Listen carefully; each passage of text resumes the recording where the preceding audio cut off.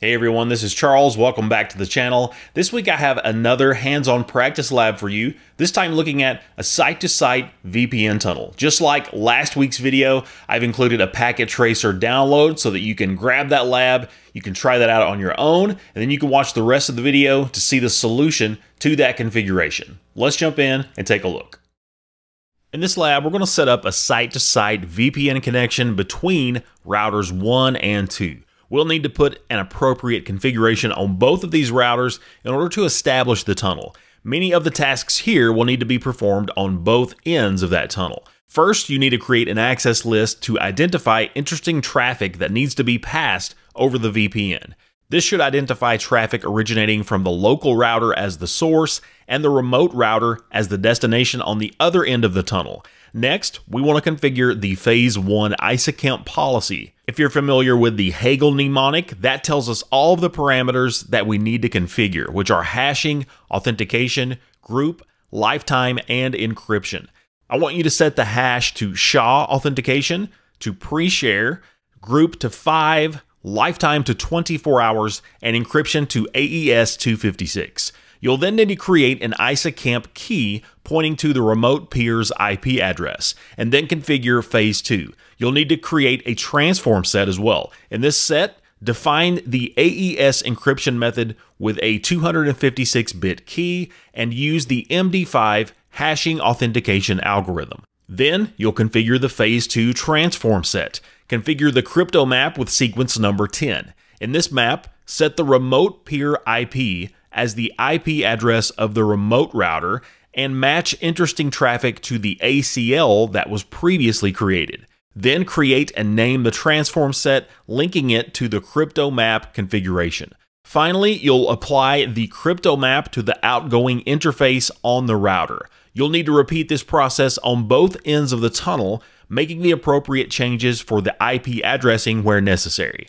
So again, as I mentioned, you can download the packet tracer topology file in the video description, so feel free to grab that and give this a try on your own. And once you've completed the configuration and the verification, then you can resume the video and see the solution here as I configure that. Or if you don't want to download that yourself, feel free to stick around and watch as I configure this site-to-site VPN tunnel.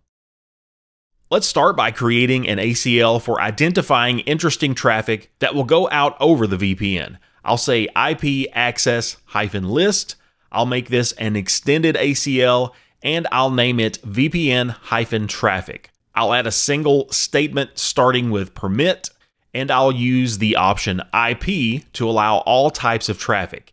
And I'll indicate the source as the local subnet for PC1, which is 10.1.1.0 with a 24-bit wildcard mask. And the destination will be PC2's local subnet at 10.1.2.0/24. Now we're ready to create our Phase 1 ISAKMP policy. To do that, we say crypto ISAKMP policy.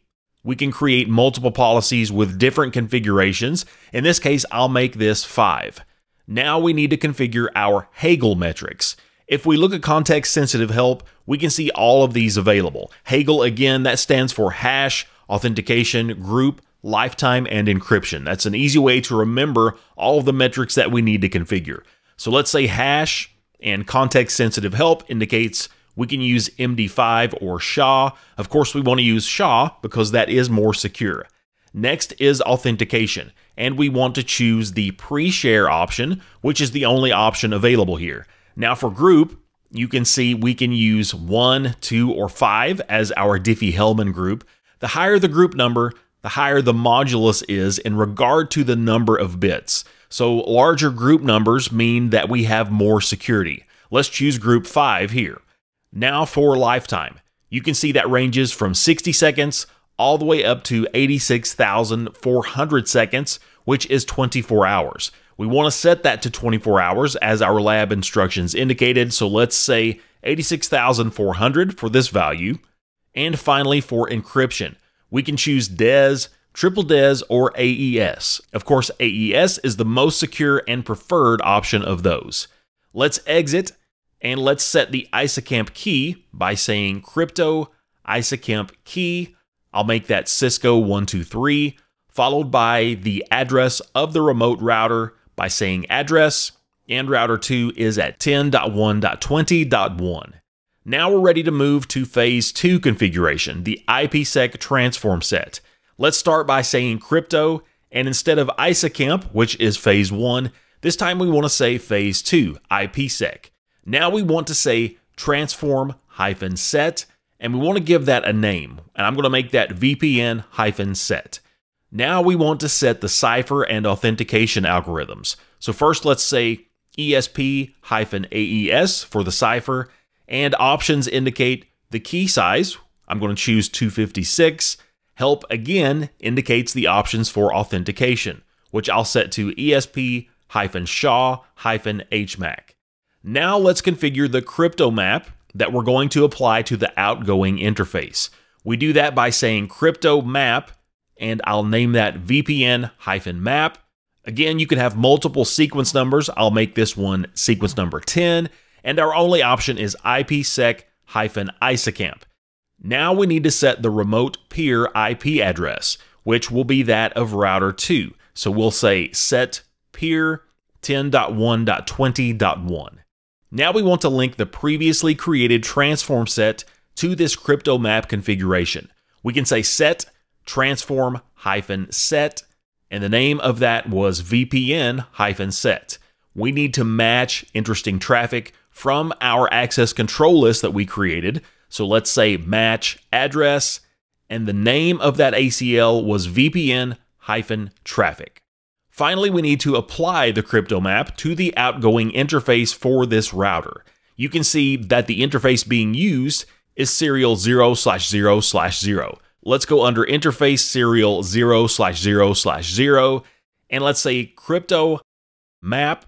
The name of that map is VPN-map. We do get a message stating that ISACamp is on, so that's a good sign, and that completes our setup on router 1. Now let's jump over to router 2 and let's do the same thing. I will go through that a bit faster this time because we're essentially performing the same process. So we'll create an ACL, IP access-list, extended VPN-traffic. We'll permit traffic from the local PC's subnet to the remote PC subnet by saying permit IP 10.1.2.0, 24-bit wildcard mask, 10.1.1.0, and another 24-bit wildcard mask. Now our ISACamp policy. Crypto ISACamp policy 5 #SHA. Authentication pre-share group 5 lifetime 86,400 encryption AES. We'll create the same key, Cisco 123, this time pointing to router 1 at 10.1.10.0. We'll say crypto ISACamp key, Cisco 123, address 10.1.10.1. Now for the transform set. Crypto IPsec transform-set. VPN-set is the name of that. ESP-AES 256 and ESP-SHA-HMAC. Now for the crypto map. Crypto map VPN-map 10 IPsec-ISACamp.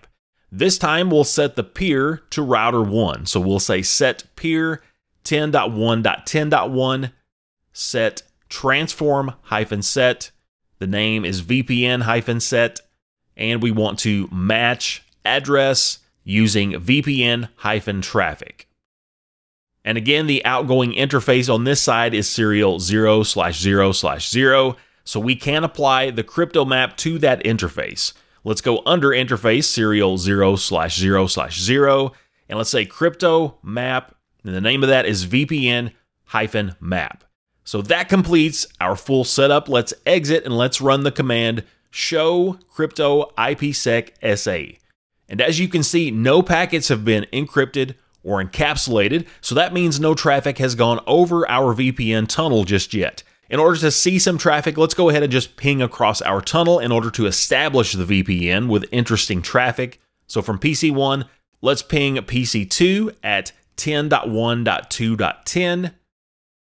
After a couple of failures, we will eventually succeed in pinging the remote router, and we see that happen here. Now let's again say show crypto IPsec SA, and you can see that now we do have packets listed here, so our traffic is flowing over the VPN tunnel now.